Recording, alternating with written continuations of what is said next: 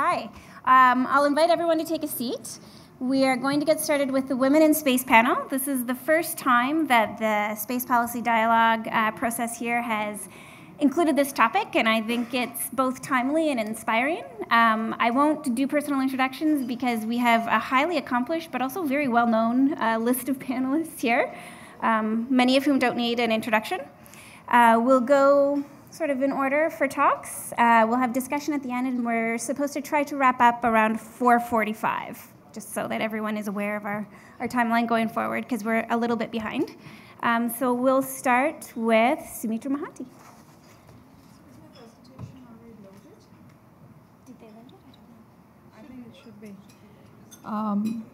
Good afternoon, everyone. Raji, can I ask if my presentation has already been loaded onto the resident laptop? Or Pulkit, Nandini? Raji, is my presentation already loaded onto the resident laptop? I would like to use my slides. Yeah. Okay. All right, let's start with a quick introduction while we figure out if my slide deck is already on the laptop. When you know half of your panelists, well, in this case, all of my panelists, you know that your life has come full circle. I was born in the early 70s, grew up in Ahmedabad with Vikram Sarabhai's dream team, so in a sense, the pioneers of the Indian space program. And I went on to start my professional career in the late 90s. I had a short stint at NASA Johnson in Houston. And what I'll do is I'll try and walk you through my space trajectory, so to speak, which will kind of set the context for a discussion amongst us and with everybody present.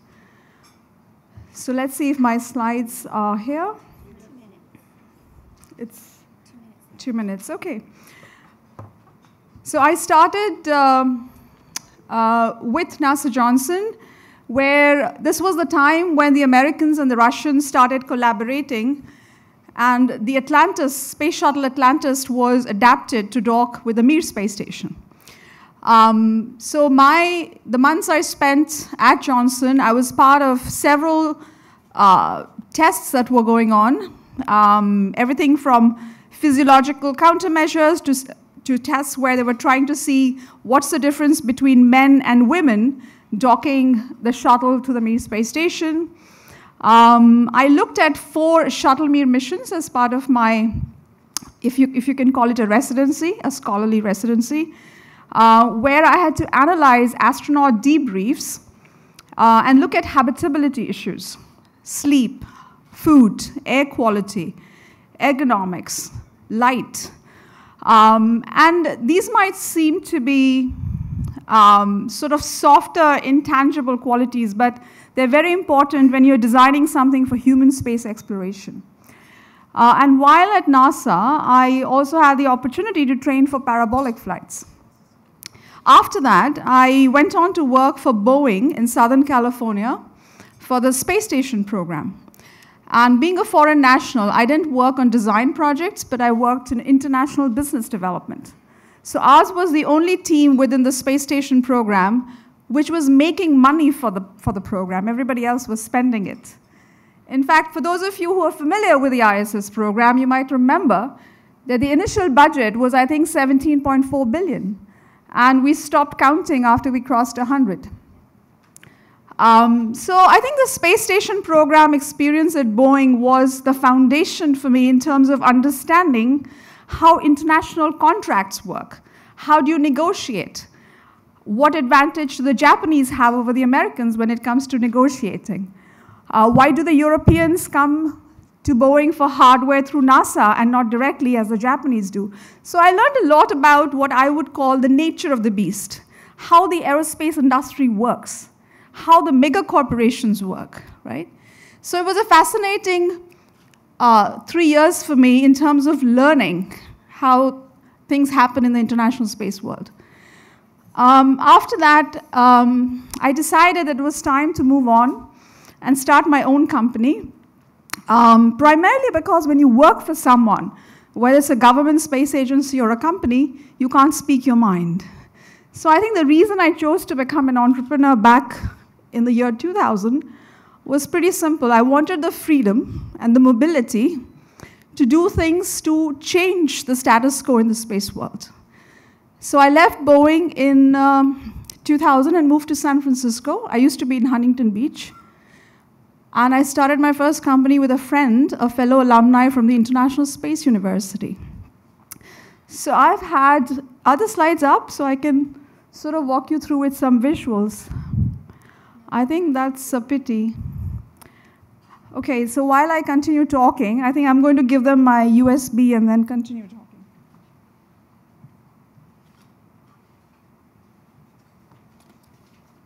So Jessica, if I may.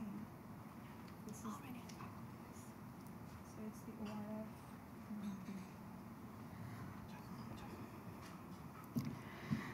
So my first company was called Moonfront.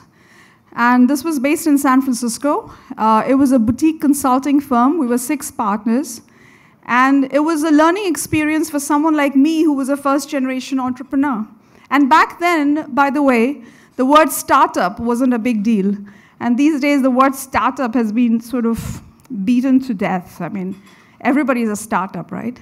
So back then, it was just a small company. And we did all kinds of unusual projects, like putting NASA on Second Life, having a very exciting future moon-based workshop at ESTEC in Norchwijk. We also did work with some of the nonprofits in California. We celebrated the year 2001 with Hollywood actors who were interested in space on the Playboy Mansion grounds, where we beamed Arthur Clarke live as a 3D hologram for the celebrations. How many of you have seen the movie 2001: A Space Odyssey? That is very few, guys, given that this is a space audience. By the way, how many of you know that Kubrick actually adapted the movie from a Czech movie called Ikari XB1?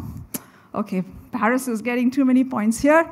So anyway, so I think all of you space guys ought to be a little bit into the space world, sort of immerse yourself, you know, and not sort of tangentially relate to it. After that, I started my second company in Vienna, in Austria. It's called Liquifer. And the idea behind Liquifer was that we wanted to move away from the engineering-centric way of designing exploration systems. And when I say exploration systems, I'm referring to habitats, rovers, spacesuits, suit boats, so everything that you would use for human exploration. Because the NASAs of the world, most space agencies of the world, don't have openings for architects or industrial designers. It's mostly engineers. So even if you were an architect and be hired by one of these agencies, you would be called a systems engineer or something like that. So our idea with Liquifer was, how do we move away from the engineering-centric approach to a multidisciplinary approach, where architects, designers, engineers, ergonomists, color theorists should sort of work together. And this year, Vienna, the company, turns 15. So yes, it is possible, guys, to be an entrepreneur and reach your 15th anniversary. So we are planning a retrospective of my Vienna company in some of the major cities in the world, where we are planning to exhibit some of our work that we've done over the past 15 years. So not only do we design things, we build prototypes of habitats and rovers and so on. The latest thing and the most exciting thing we're doing in the Vienna company is we finished working on a greenhouse project for the space station, and that's being tested in Antarctica. We're also looking at 3D printing. How are we going to use 3D printing to build habitats on other planets?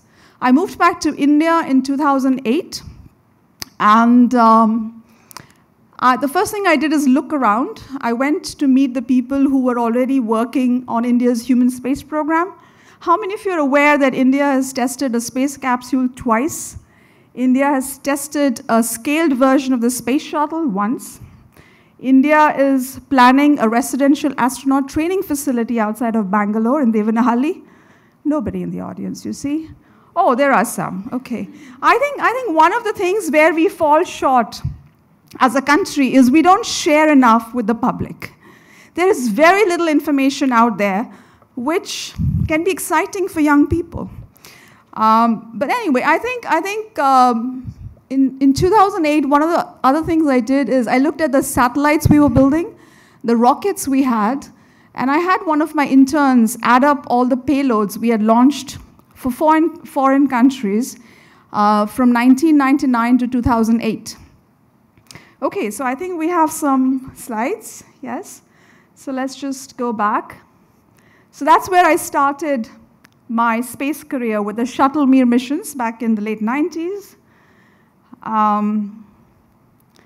And then I think it should be the International Space Station, but that's my San Francisco company, Moonfront, which I had for 7 years. That's Earth to Orbit, the India venture. So with Earth to Orbit, what we found out with some basic math back in 2008 is that India, as an ISRO, had launched a total of about 1,500 kilograms in terms of foreign payloads on the PSLV. And for those of you who are aware of the launch program for India, the first PSLV was launched in 1993. So I thought to myself that here we have a rocket which is very reliable, very mature for its class. So maybe it's time that the PSLV sort of competed in the international market. So India has a very accomplished space program. However, our role in the international space market is very limited. So I took it upon myself to try and get the Americans to launch on the PSLV and the Japanese to launch on the PSLV. Because the Europeans come to ISRO, the diplomatic relations have always been sort of happy, and it's an easy sell. But the Americans and the Japanese were not exactly flying on the PSLV. So that was the focus of Earth to Orbit for the first 5 years. My American client, Skybox Imaging from California, which also happens to be the first, it's a Stanford startup, which happens to be the first space company to raise private funding in the Valley. See, everybody else, including Elon Musk, they depend on taxpayer dollars from the government, right? So in that sense, Skybox was remarkable for having raised some VC money. And they became our first clients. It took us 3 years to get what is called a TAA from the US State Department. We had two big hurdles, right? One was the US embargo of 1998. How many of you are familiar with that? It still exists, by the way.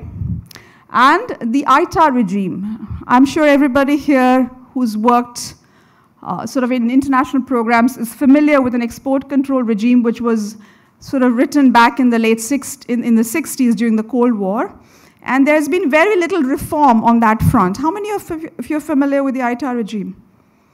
Great. So if anything is manufactured in the United States, such as, say, the remote, and it needs to fly on a foreign rocket, it's a defense article, right? The only reform that we saw was during the Obama administration, any significant reform, where he moved some of the space components from the, I believe, the State Department to the Trade Department, or maybe I'm wrong, but I think he made it easier for American businesses to sell space components.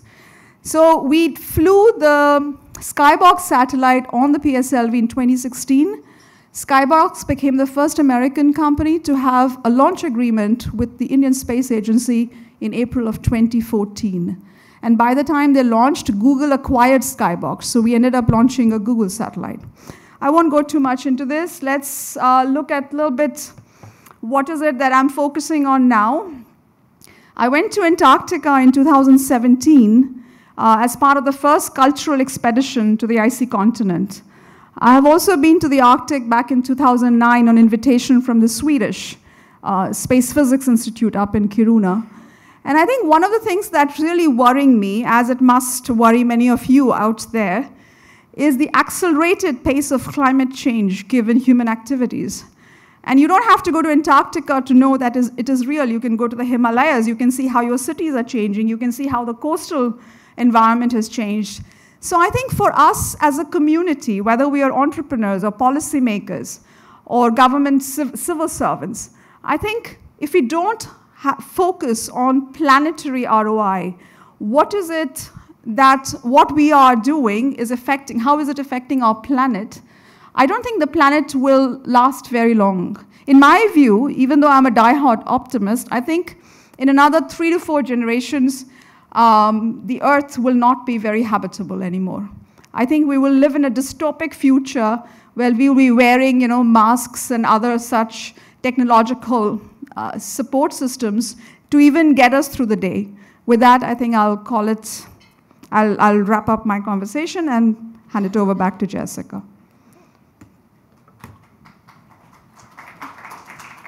Thank you. So on that really somber note, we'll turn the floor over to Commander Khatri. Thank you.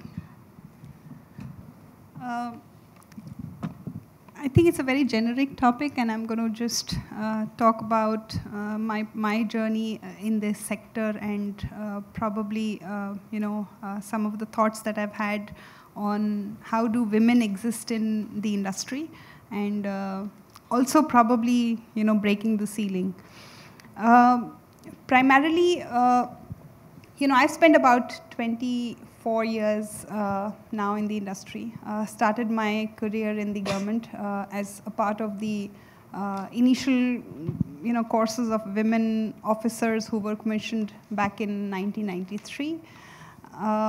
Interesting times, and I would say, there've been a lot of debates at various times wherein, human beings have debated over whether women should be in such and such industry, whether it's space or, any other industry, that those questions have always been there in the professional world.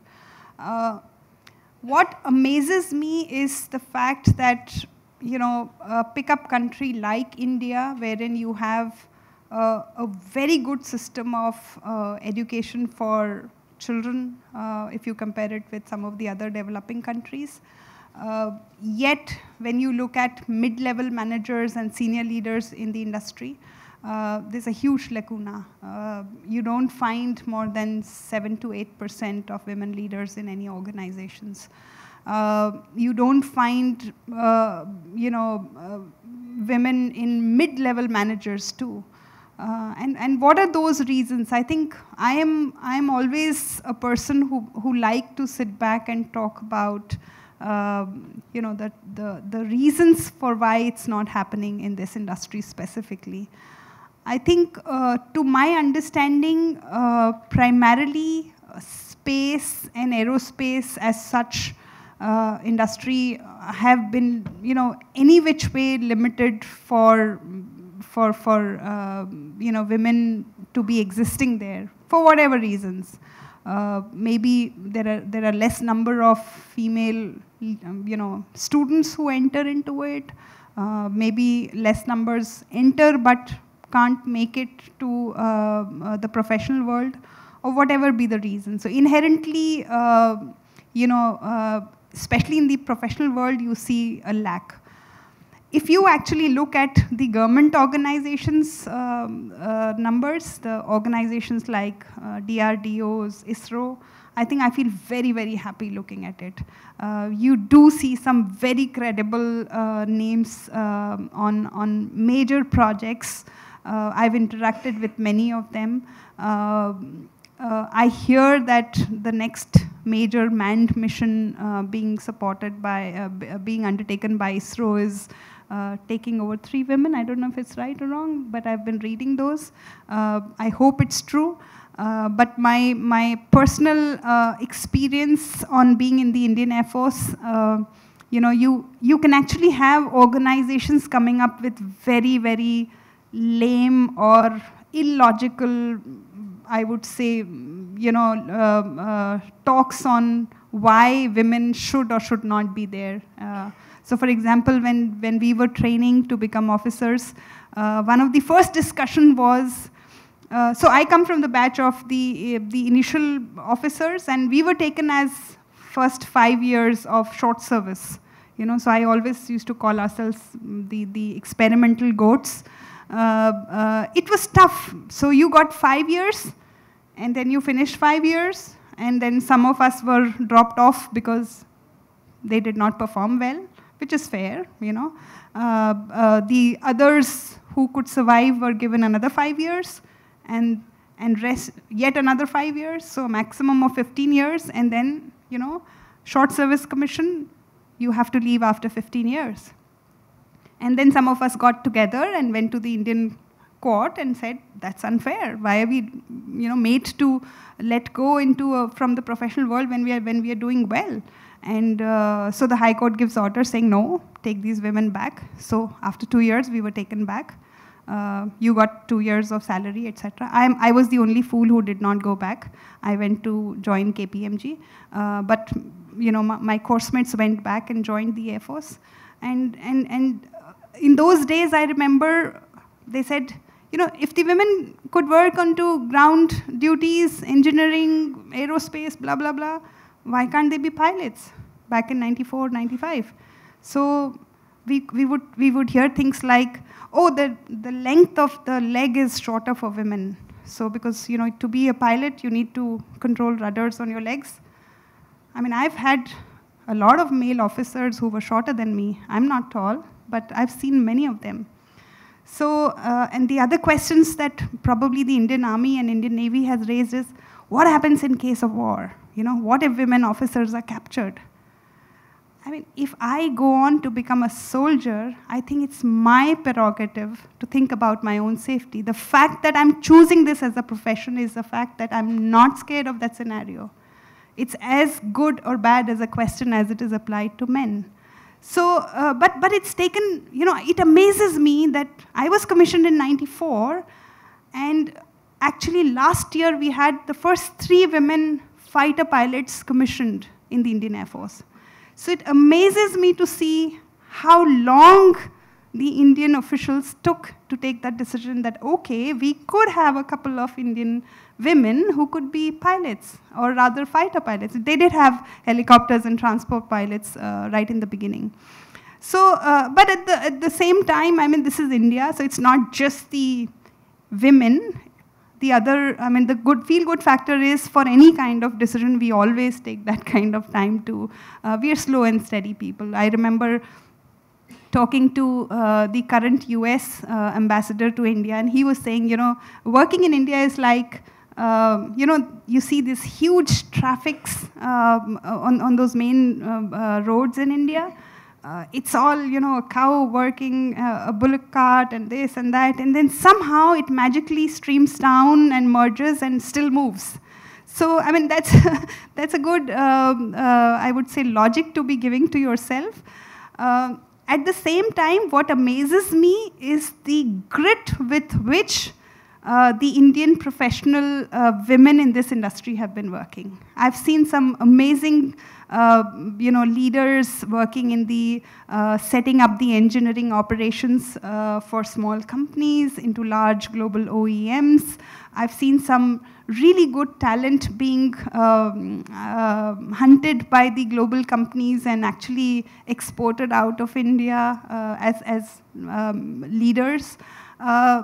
So I would say the ground is not very even for women in this industry. At the same time, a lot of focus needs to be given by women themselves on themselves. I think I'm a strong believer of that sentence that I'm saying. While it's good to point out what's not available for us to grow, a huge amount of onus lies on women professionals, on themselves, on how do you think you should behave or make use of the threats to turn it into opportunities for yourself. I am a strong believer in that. So therefore, whether you call it your own survivor instincts on how would you behave. The one last point that I would say right now is, and this is one of my very favorite point, because I myself suffer from that complex. And that is something which is very naturally inbuilt into every human cell in men. Pardon me, all the men sitting here. You talk to anybody, and that's not actually a negative for men to have. They're superbly confident people. Men as such in general are superbly confident, species. And on the other hand, women are superbly underconfident species. Please use this statement, and I kind of always remember it. I'll give you some of my very simple examples, there might be topics that I'm superbly confident of. I know I have worked on those kind of projects earlier, but when it comes to me at any stage, the first instinct is always like, oh my God, can I do it? And you pick up a man and you give him a project which he may not have any idea of how to do it, and he would say, yeah, I can do it. That's the basic difference between a man and a woman. So, and I'll give you a very live examples, So there was a time when I was in one of the MNC board. I was one of the first women to get into the board of this company. And you walk into the boardroom, And for me, it was the first. So I'm underconfident. Was it anything that I didn't know? I knew it like the back of my hand. I was working already into, advisory earlier, telling companies how to run boards, telling companies how to handle their meetings and decisions. And I walk into it as one of the board members. And you know how men would sit in those companies, in those meetings? Excuse me. So they would sit like this. And you know what I did when I entered into that meeting? And I realized this I actually learned it after that meeting. I have this habit of thinking about myself end of the everyday. So the moment I enter, or for that matter, I can challenge anybody, any woman sitting here would do that, is you actually sit like this. So that talks about your confidence. And I think at any industry, especially in this industry, which is like superbly crowded with men, all you women out there, please stick out, be more confident, work with some more, with your guts. And I'm sure, be at it, be steady in your performance. I'm sure you guys will do well.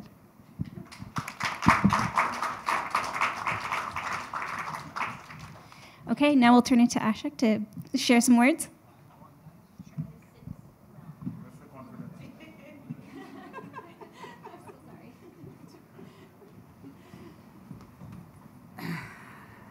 Hi, good afternoon, everyone.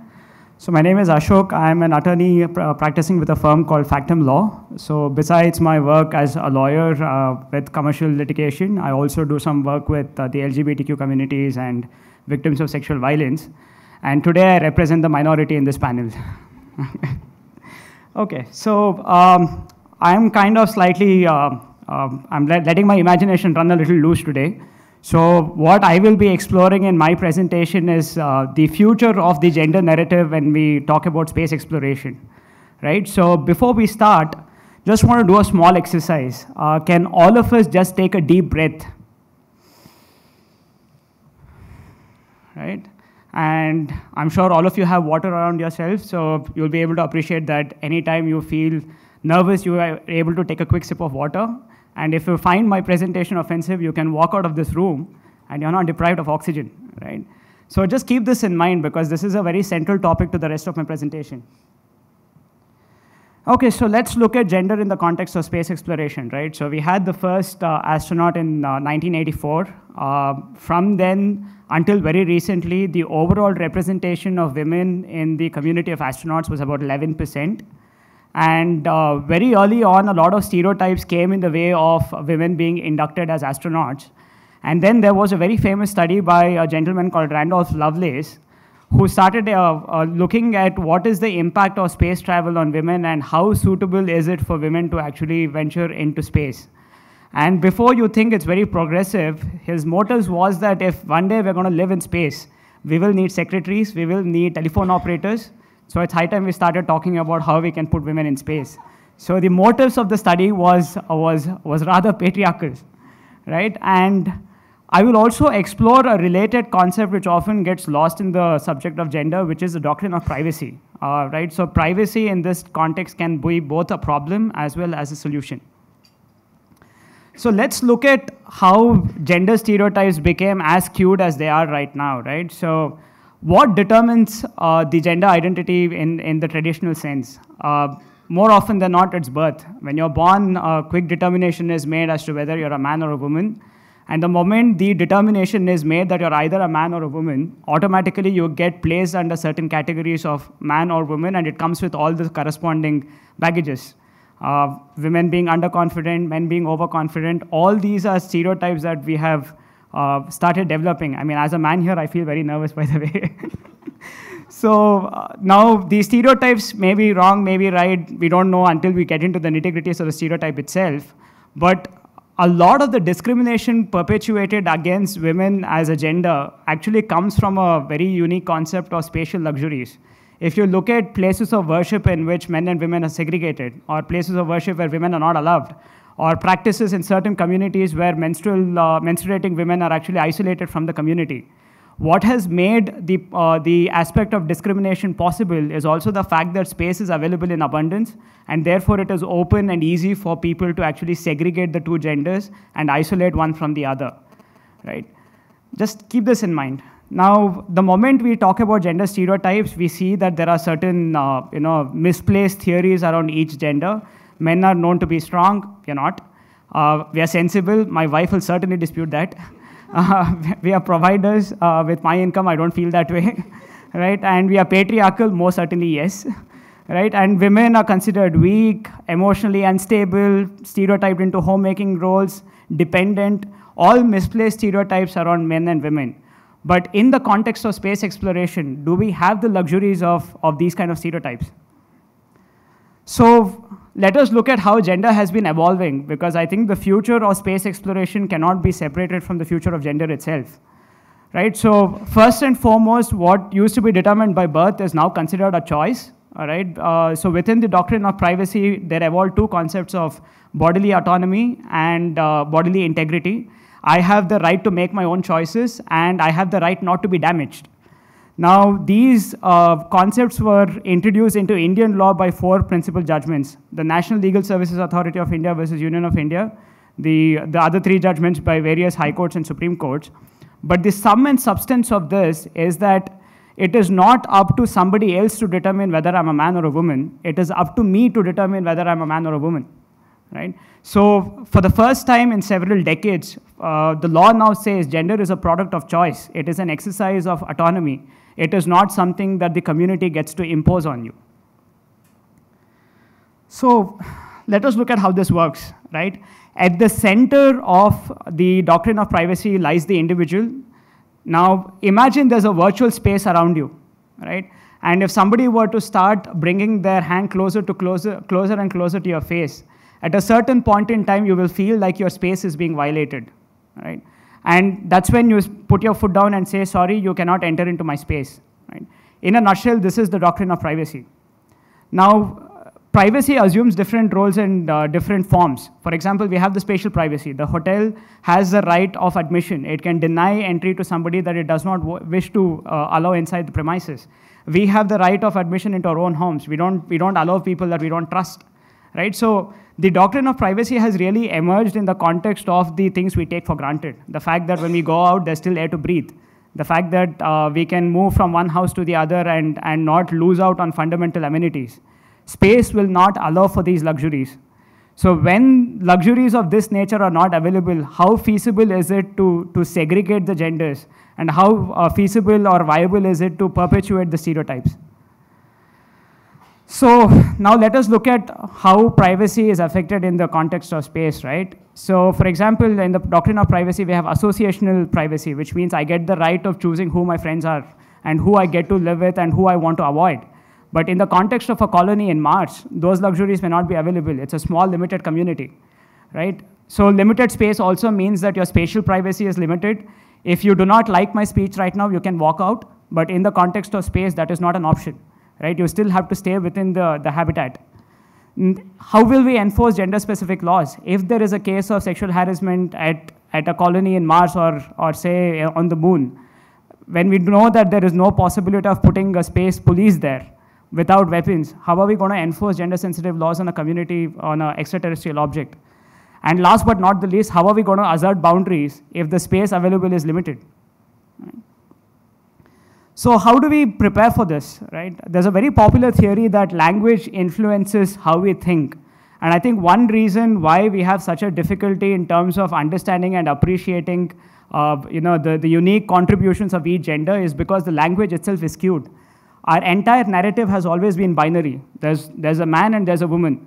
And just to explain how complicated this is, I had a case where a male to female transgender ended up marrying a person who identified herself as a woman, and he got excommunicated from his own transgender community because they felt this was a lesbian relationship that they could not condone, right? Now just wrap your head around this. A male to female transgender marrying a woman, excommunicated by a community of transgenders who do not appreciate a lesbian relationship, right? Now, in this situation, if I were to ask you to define man and a woman, it becomes an extremely confusing concept, right? But that's gender and sexuality in today's world. It's not binary anymore. There's no simplistic classification of man or a woman. And I think one of the things that we have to do if we are serious about putting colonies in different planets is to unlearn the concept of gender that has entered into our heads. Because right now, those simplistic classifications will not allow us to work together and build communities on other terrestrial objects. How will the environment impact human rights, right? Going back to the first example of taking a deep breath and being able to walk out if you don't like something, right? That's an exercise of the right of clean air. That's an exercise of the right of privacy, the right to be left alone, right? But that is on assuming a lot of physical and biological realities on Earth at the moment. Those physical and biological realities will not exist in other planets. So how will we define human rights on a different planet? And this is something that we will have to understand. What will human rights on Mars look like? Refining language, I think gender as a product of birth needs to be demolished once and for all. We have to now start teaching gender as a product of choice. And we have to abandon the binary narrative of gender as just male and female. Because in the atmosphere of space, we are dealing with hostility. We have to work together. Stereotypes around women will not help us work together to build sustainable habitats in other planets. And last but not the least, I think the possibility of colonizing extraterrestrial objects is also a golden opportunity to undo the mistakes of the past. When we have talent, that talent should not be discriminated on the grounds of gender, as we heard so many people say this today. So I think what this represents is an opportunity for mankind, and I say this deliberately, to apologize and then say, okay, going forward, we'll not make this mistake. Thank you.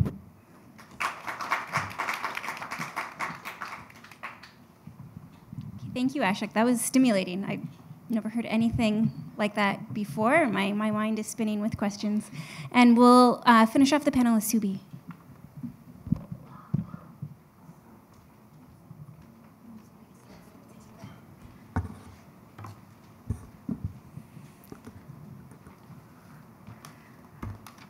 Ladies and gentlemen, a very good afternoon to all of you. Thank you, Dr. Raji and the ORF team for inviting me to this panel. I would like to begin by asking a question. Why are we here discussing about something that has already been accomplished? We have sent women to space. We have today women who are scientists, engineers, entrepreneurs, who are actively involved in space-related research and development. Why do we still feel the need to add this panel to the dialogue? Of course, the numbers. We have the past and the present that has been going in a certain way, and we would like to see a different future, a better future. As we all know, and I would like to correct Ashok, in 1963, Valentina Tereshkova became the first woman to go to space.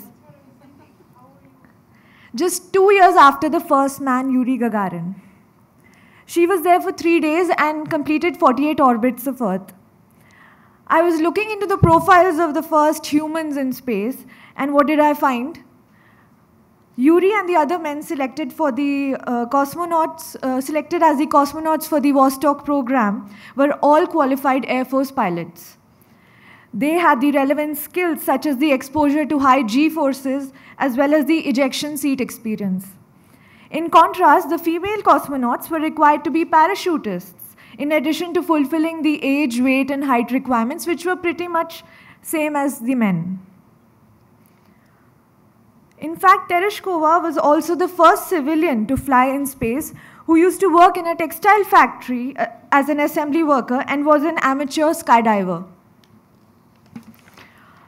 She also stands out as the only woman till date to have flown on a solo space mission.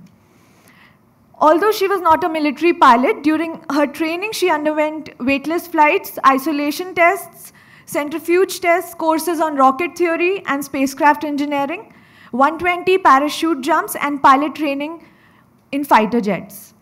None of the other four in Tereshkova's early group flew, as they had little support, and the pioneering female cosmonaut group dissolved in 1969, when it became clear that no women will be included in the future Soviet flights. It took about a good 20 years until the second woman, as he told, Svetlana Savitskaya, flew to space. So what happened in those 20 years? The Soviet Union went ahead with its Vostok and Soyuz programs, and US went ahead with projects like Project Mercury, Project Gemini, and the prestigious Project Apollo. These programs saw many firsts, like the first multi-man spacecraft, the first spacewalk, the first space station, etc. In total, more than 100 men flew to space, out of which 24 reached an orbit around the moon, out of which 12 walked on the moon's surface.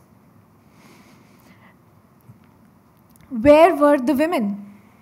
They were not eligible, as all astronauts were required to be military test pilots, a career not available to women at the time. Despite all this, in the early 1960s, there was a group of 13 women pilots who were undergoing physical and psychological tests similar to the Mercury 7 astronauts. This was a privately funded program.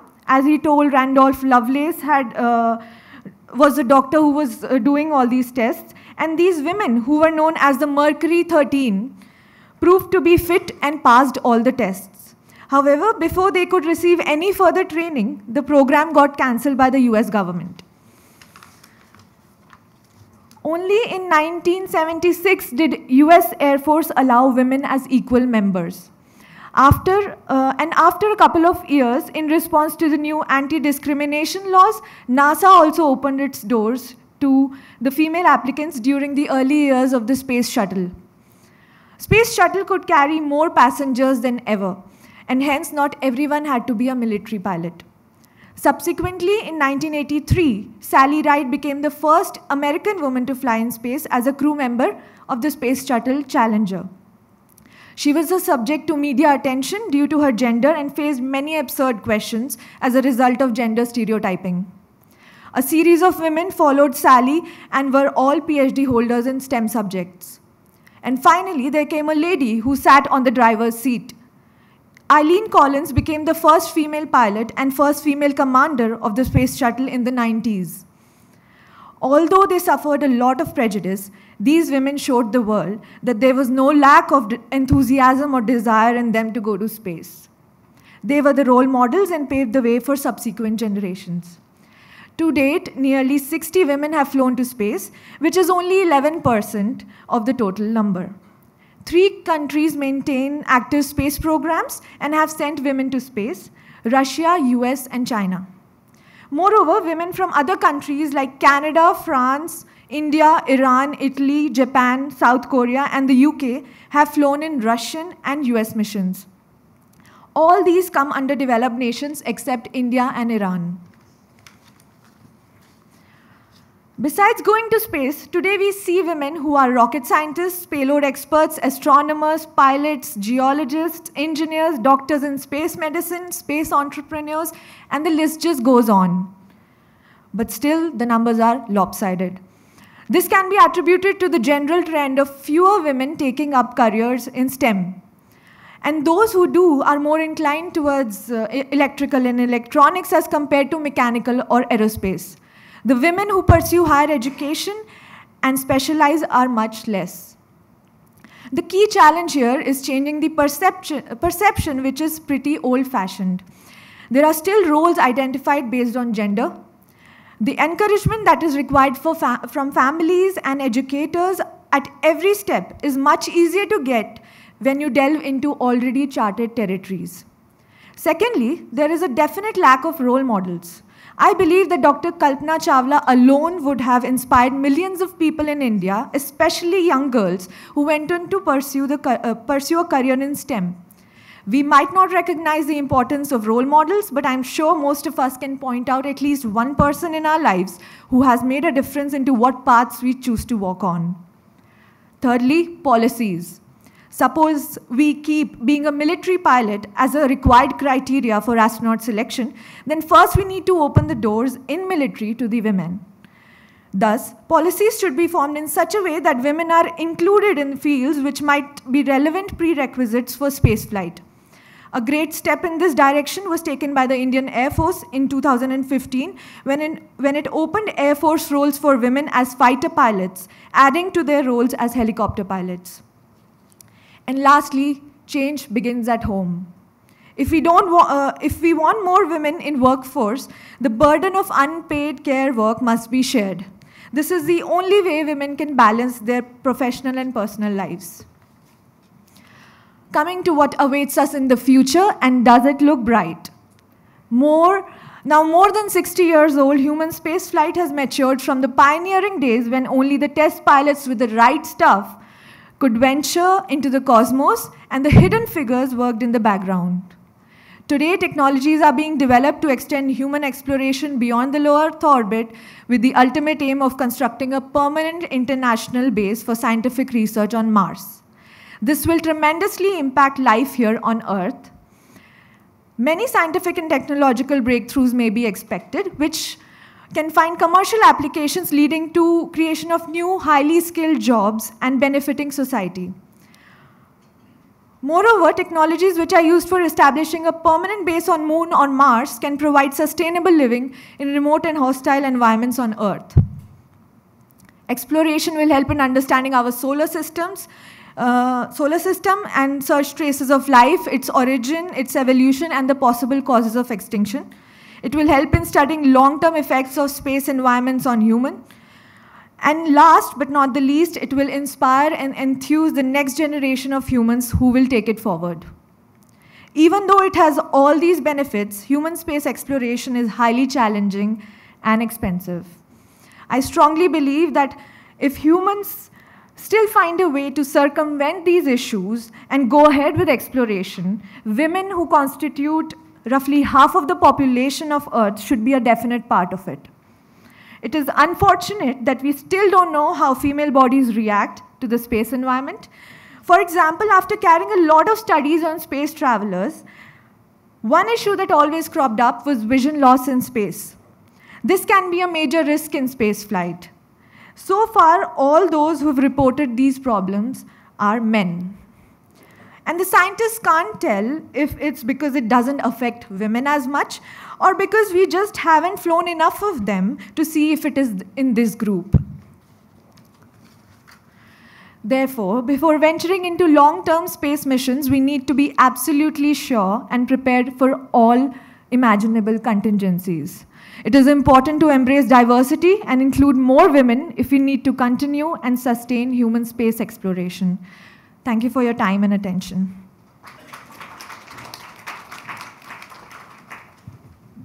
Okay, thank you, Sibi. That was a powerful way to end the formal presentations. I do want to give a chance for panelists to follow up with any of the comments that you made for each other, and then we'll open it to the floor, and I'll hold my question to save time. So, yeah, you want to respond to some of your colleagues? Go ahead.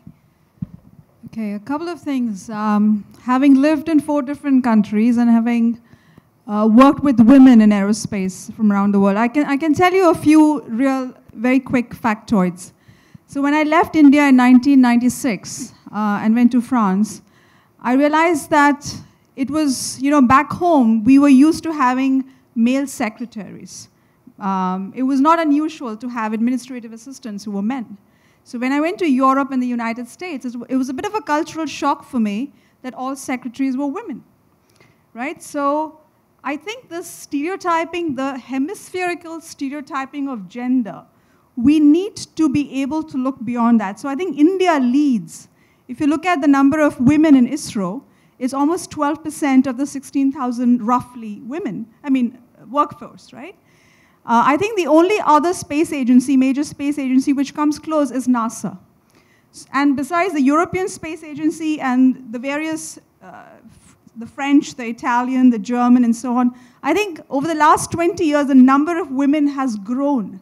But in that sense, India leads the way when it comes to sort of gender balance in the space agency. The other thing I would like to add is women have advantages. So in around 2009, when I started talking to diplomats in Washington, D.C., in Delhi, about opening up the possibility of launching American satellites on Indian rockets, I think the fact that I was a woman, I did get asked if I was an American spy or if I was an Indian spy. But the fact that I was a woman was the reason why people were willing to have a casual conversation about something like this, which was a very difficult subject, right? Because we had reached a point between our countries where we were not willing to come to the negotiating table. So I think soft diplomacy is something, I personally felt it was an advantage being a woman. I wasn't seen as a major threat. The other thing I would like to add is, when I think Ashok brought up the whole, I think he did mention patriarchy a few times. So I lived in Sweden. I did my PhD from Sweden. And Sweden is one of those countries that believes that it is one of the most gender equal nations in the world. In my view, I jokingly tell my Swedish friends that your laws are gender neutral. However, I find that you guys are matriarchal at home and patriarchal in the office. And I often remind people, when I travel and when I work with people from across the world, India cannot be generalized as a continent, as a subcontinent. The more east you go, the more matriarchal and matrilineal it gets. I come from Odisha. So I don't think patriarchy is something that we can sort of generalize for the entire subcontinent. So we have nuances too, and we need to recognize that. And one last thing. So when I was at NASA Johnson, we ran tests where we were comparing women docking the space station to the shuttle and men. And it seems it's pretty much the same in terms of how efficiently we do it or how skillfully we do it, right? We also ran tests where we were trying to see, do women use showers in microgravity better than men? And we did find that the women used showers better than men in microgravity. It's messy, it's complicated, but just so you know. And I think I will leave with one last comment. When you look at international organizations like the International Academy of Astronautics, for example, right?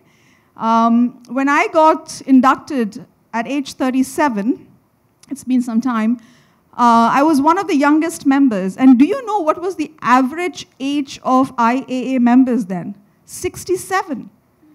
So you had to either be really old or you would have to wait for someone, forgive me for saying this, to die to actually induct another member. So I find a lot of these organizations, whether it's the World Economic Forum, the International Academy of Astronautics, somewhat outdated. And we need to bring in more lycra and spandex into the equation. And I think that's what we women are here for.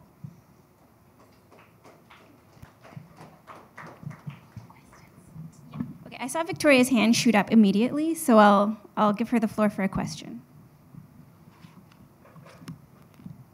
Thank you. Victoria Stamps, Secure World Foundation.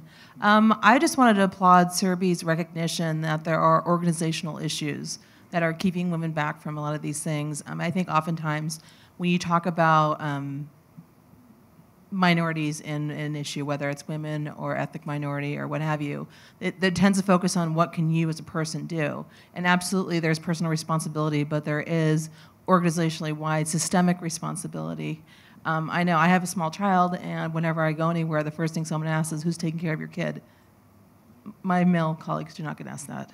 And I'm lucky that I have that sort of responsibility, but I'm just making that point. I think it's a very good idea to kind of look at that and recognize it is a systemic issue that needs to be taken care of, and it will not take care of itself. You have to take active steps.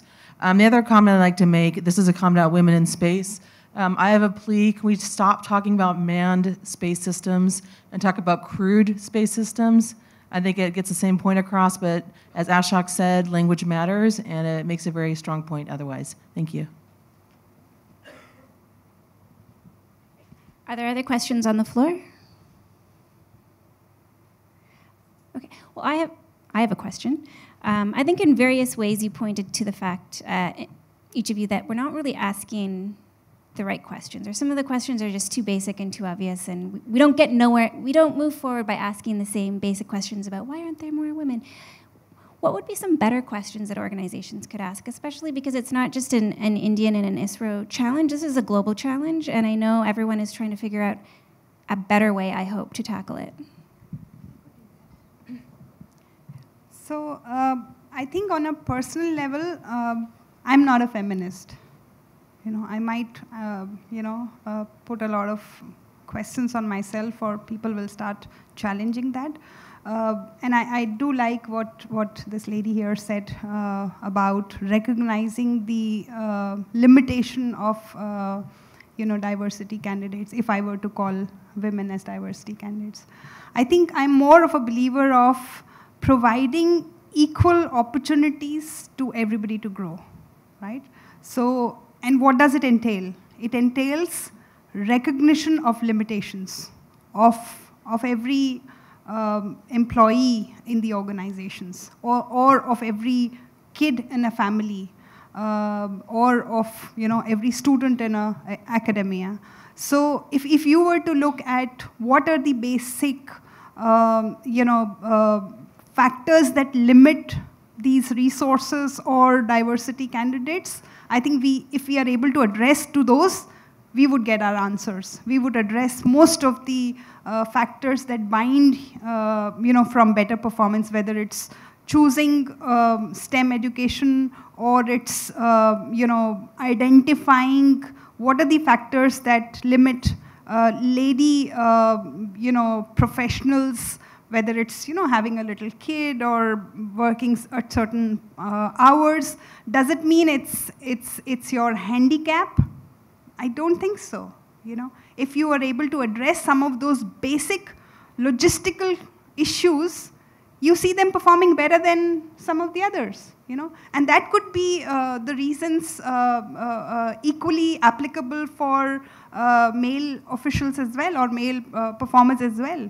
So I think I'm more of a supporter of providing equal opportunities to diversity candidates after you have actually identified what are the limiting factors in their performance. And that is what most of the organizations should be focusing on understanding. If you are able to understand that, I think the better productivity you are able to get for your own organizations. I think I would like to address the issue of being a parent and being an aerospace professional. I don't have biological kids myself, but I think what Victoria brought up, and so our company in Vienna, for example, the way we've designed it, because we also have architects amongst us, we've made it child-friendly. So anyone who works for the company could actually, after school, the child can come and hang and work and play. So it's a very child-friendly environment. So we've made it by design, right? Because we have a lot of women working in our team. The second thing I would like to mention is maternity and paternity leave. This January, I was in Delhi for a day addressing 150 women who work for the Boston Consulting Group. The Boston Consulting Group has a total of 600 employees in India, I think thereabouts. So I was talking to the women, because that's what the interaction was about, and they told me that both men and women are given sort of the paternity and maternity leave, but the men refuse to take it. Guess why?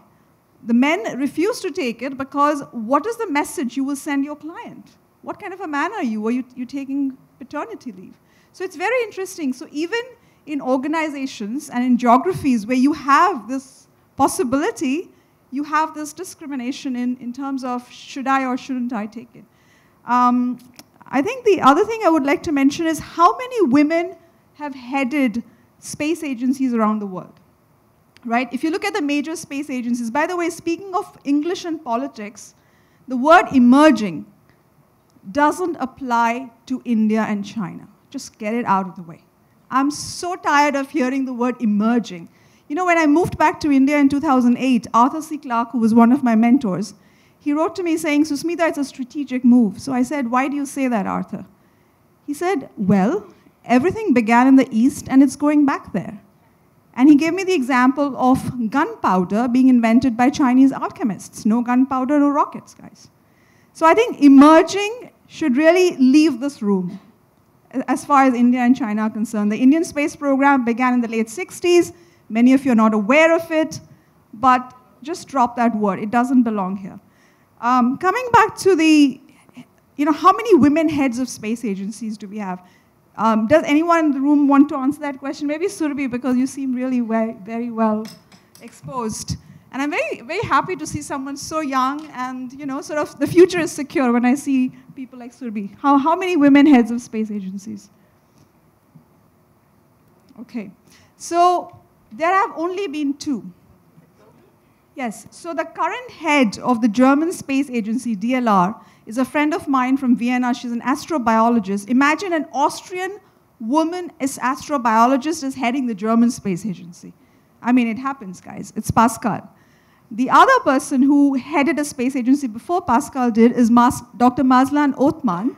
She headed a much smaller space agency, but Malaysian, right? And India, despite having 12% or so women in the workforce, why haven't we had a woman chairman yet? Why haven't we had a woman head any of the major ISRO centers yet? We've had women heading ISRO centers. So which center is that?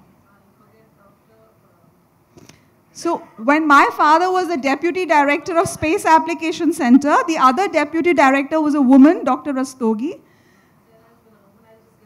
Okay, so you think there has been one, right? I'm sure there is one.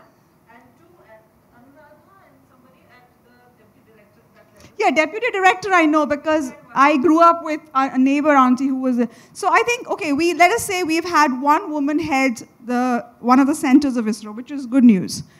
But it's been 50 years. There's no reason why we haven't had an ISRO chairman who's a woman, especially given that a lot of our women have gone on to head major satellite programs, rocket programs, so why not be the head of the agency? So I think it's about time. And in the United States, the most recent one I can remember is Deva Newman, the MIT professor, wonderful, wonderful person, explorer, professor. I mean, she was sort of the deputy to Bolden, which was fantastic. So I think I am waiting for the day when ISRO will appoint a woman chairperson. And if I look at ESA, the European Space Agency, the last director general, the current one is Werner, he's German, was a French director general, and I think he was there for 3 terms. Why would you give anyone 3 terms to head a space agency when there are so many other options, right? So I think as a woman, these are some questions which I think we need to answer for ourselves in the near future. Okay, we're sort of on the verge of closing, but I want to see if the other panelists want to have a final quick sentence, and then we'll move to the next session. No? I feel like you should give us a closing sentence.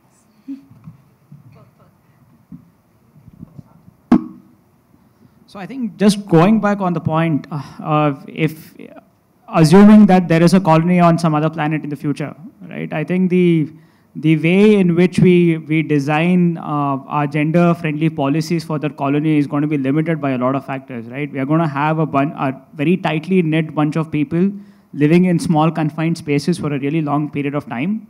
So the question is, how do we ensure that between them there's trust, there's confidence, and there is no need for a legal intervention, so to say. Right?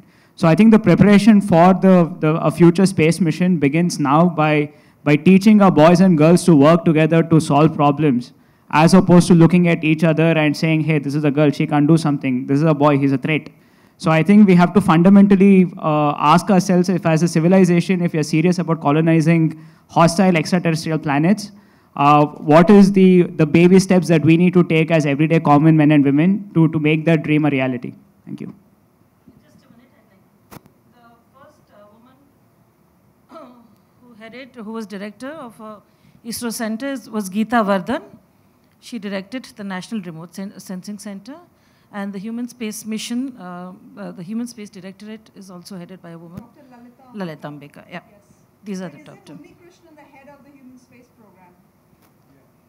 Yeah. Lalita Ambika, yes. Geeta Vardhan was heading the National Remote Sensing Center. So doesn't she still report to Krishnan?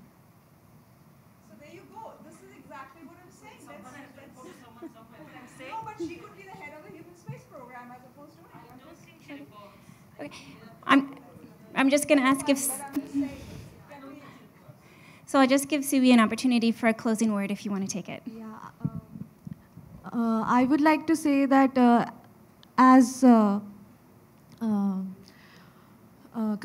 Commander Neelu Khatri told that when we grow up, it's difficult to change our mind, and it'll always crop up that we are like not confident about ourselves. So we should when it's little girls and their school levels itself, we should, I think, change the kind of thinking so that later at every step they don't have to fight their own mind.